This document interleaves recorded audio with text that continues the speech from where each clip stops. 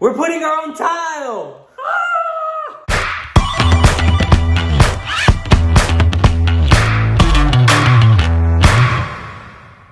Hey guys, welcome back to another episode here at Handy Creators. So we're installing our own tile. If you guys have been following our series, we've gotten to, I think it's the last step before the final touches here and there. And this video is going to be on how to install your own outdoor tile. We still have to change the posts. Correct. For the pergola, which you guys would have seen that video by now. We want to do like a final reveal. So most probably we'll just go ahead and add those little clips there. But I think this is the last big part of the project. We're going to go ahead and install floor tile outside. We were kind of going back and forth on how we should do this, and we're just going to figure it out along the way. I mean, we've done some research and we have an idea on how to do it. We want to make sure that this comes out as nice as possible and that we can give you guys the proper instructions in case you guys want to recreate it. I think this is the most nerve-wracking part of this project that I've done. We have never laid tile before, so this is completely new to us. And I mean, that's never scared us in the past. We've tackled on so many things that we've never done before. If you're a beginner and you're trying to find information on how to lay tile, I feel like this might be the perfect video because I predict we're going to make a lot of mistakes.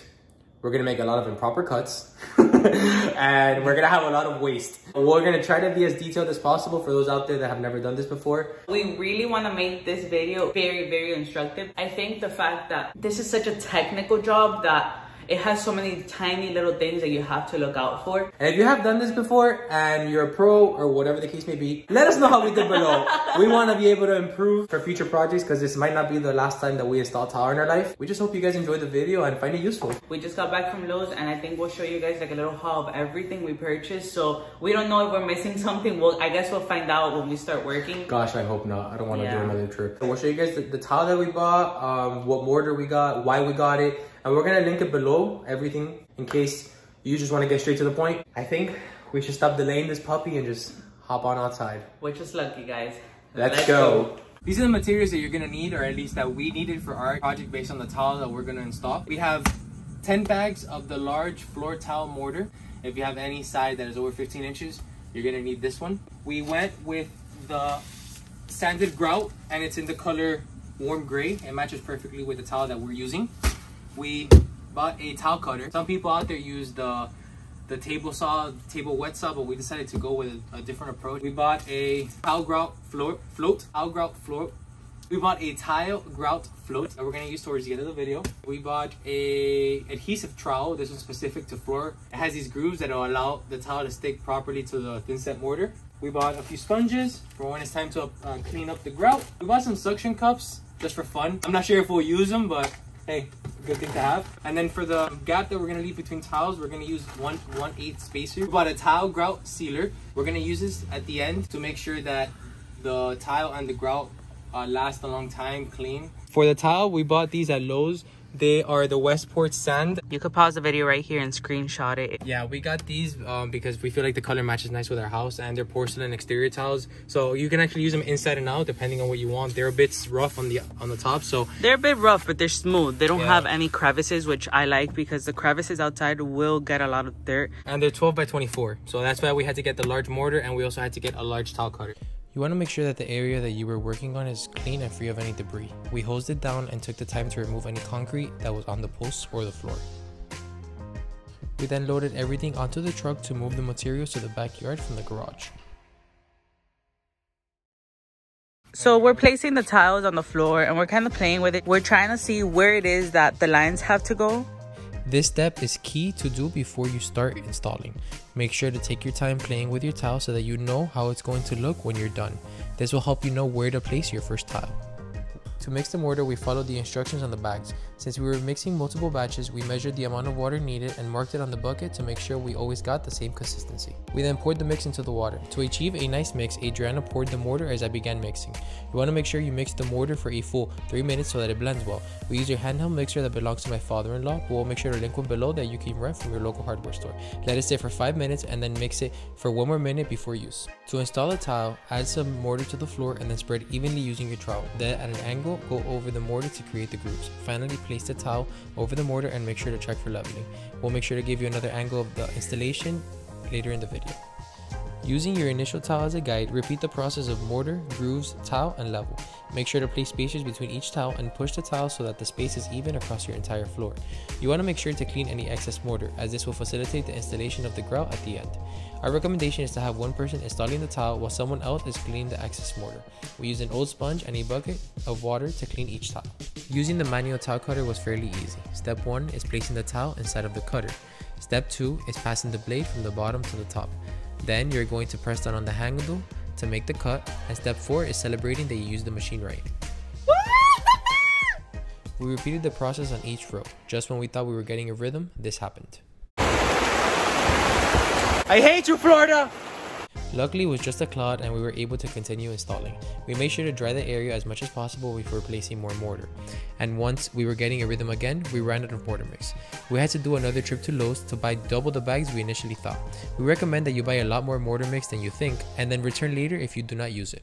Okay guys, so I kind of wanted to give you an idea of how it is that we decided to do our tile outside. We're currently inside our house now, and we have noticed that every corner, the tile goes around the corner. Unfortunately, our mic was not working in this part of the video, so we will be explaining the instructions after the fact. To make these corner cuts, place the tile approximately where it was going to be placed based on the previous row, and mark where the cut needed to start. We then placed the tile on the other side to get the height of where the cut needed to be. Using a straight edge, we made a connecting line based on our 2 points, and then we made a mark to not get confused on what side of the waste was on. Unfortunately, the tile cutter that we bought cannot make these type of cuts, so we used our angle grinder. You can also use a wet tile cutter, which we will link below. The key to this is to cut very slowly to prevent the tile from cracking. To make sure that all of our rows were symmetrical, we used a long level and placed it against the house. That way our lines were in the same spot even though they are one row apart. As promised, here is another angle of installing the mortar. First, add mortar to the floor, then spread evenly using your trowel and make sure to create those grooves. Next, place the tile. If the tile is lower, simply lift the tile and add more mix. Check for leveling and clean any excess mix off using a wet sponge. To clean between the tiles, we use the spacers to push out the excess mix. This is key to be able to install your grout later. Once again, wipe off the excess mix and place your spacers. And you're going to just repeat the process. Make sure that you are checking for level every few tiles. We're sitting on the floor now, taking a break. We are beat.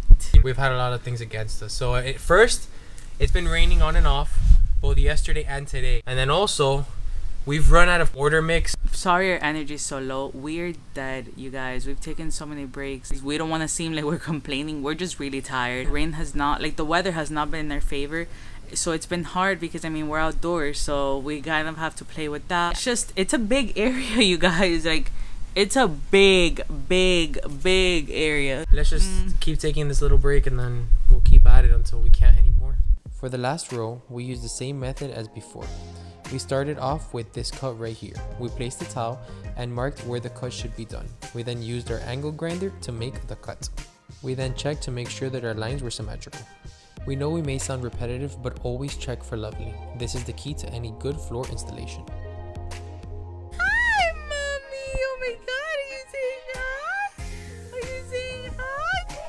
You're not doing floor? Yes, you do! We finally installed the last row. Since it was a small slope, we used some woods to prevent them from moving overnight as they cured. Make sure to wait 24 hours before applying grout. Okay guys, so we're reconsidering painting the whole kitchen. I love the tile. The kitchen looks salmony. Tell me in the comments below, please. Now it's time to put the grout. To prepare the mix of the grout, we followed the instructions on the back of the bags. To apply the grout, place the mix on the tile and then spread evenly across the floor. Make sure that you get into all of the crevices between each tile. We preferred to leave our grout on the wetter side since this made it easier to spread. A drier consistency will not spread smoothly and will bunch up on the tile. Cleaning is a key step. As soon as you're done spreading the grout, make sure to come with a wet sponge and a bucket to remove all of the excess grout on the floor. We ended up cleaning this a total of 3 times before we were able to remove all of the grout. Make sure to get any excess grout off of the tile, as the more it cures, the harder it will be to remove. And just like that, we were finished. We loved how this project came out. The color of the tile complements nicely with our house and the finished look that we wanted. It was definitely hard, but it was a worthwhile project. And just like that, we're finally done. Finally, you guys. The first thing we want to say is thank you all of you for being so patient, and we're very sorry that we didn't get this video out on our scheduled day. It's been really hard to work here with the rain and the weather. It waits for us to go outside to start raining, so it's been a mission. Yeah, every time we would mix a new bag of mortar or of grout or anything, it would start raining. We hope you guys enjoyed the video. We hope it was very instructive, especially for those out there that are complete beginners like we were. We tried to include every little detail that we didn't know coming into this project, and that way if you decide to recreate this, you are aware of what to expect. Realistically, this should be done on every video because the people out there who do these labor jobs, they deserve so much credit. The people who place tile, props to you guys. It is very, very, very tiring. We had to take lots of breaks. Yeah. The weather here, like it was in the 90s, and I know it's even hotter in certain places, but we struggled. We love how it came out, and we're so proud, and we're so proud of what we did. And when we finished, we just sat back and admired the actual installation, but it was very tiring. Exhausting. I think it was the most tiring part of this whole makeover was the floor tile. We struggled a bit when we first started, and we were all over the place. We didn't really get a rhythm, but it is extremely repetitive, the job. So once you get the rhythm of things and you start, how you guys already know, I'm huge on everybody has a different job, and if you stick to that job, usually things go pretty smoothly. Once we got that rhythm, the job became so much easier. A huge tip I would say to everybody out there, if you guys can, get a knee pad. That is what saved me. If you guys noticed at the end when we were installing the grout, the knee pad that initially started as this big turned into 2 smaller pieces because we just couldn't anymore. Yeah, right? I was like, just break it in half and take half because it was a lot. I would say this is not a one-man job. Not if you're a beginner. Get help. Get your friends, your spouse, your family member, someone who can help you with this. And another key tip that I think we would give you guys, wait till the winter if you can, into the cooler weather. Well, there's people who like summer. I mean, do not do this in the summer. Do this whenever you want. Do not do this. It was like a workout. I mean, listen, do not do this in the summer, okay? I don't care where you live. Do not. I promise you, you will regret it. We are so excited to finish this outdoor project, and I mean, this was the last big step. So our next video, we will be doing all of the last touches. Something else that we wanted to touch before we let you guys go, the sealer. As you guys saw in the beginning of the video, we did buy a tile on grout sealer that we plan on applying. Unfortunately, weather has not allowed us to do so. So our plan is gonna be, we're gonna be recording us applying the sealer and reviewing it. And we would just be most probably posting a short about it so you guys can see how the product applies and if it's even worth it. We've never heard of this brand before. We've never used this item, so we truly don't know. I think that's that. Wait.